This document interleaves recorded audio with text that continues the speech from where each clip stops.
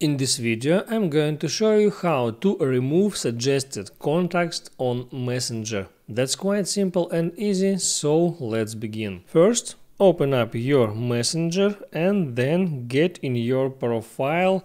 Just tap here at the top left on that profile icon and here select phone contacts. There, select option Upload Contacts. This option is on for now and I just tap Turn Off button and then I need to select Manage Contacts and here tap on Delete All Contacts button. It's right here and tap on that and then all synced contacts will be removed.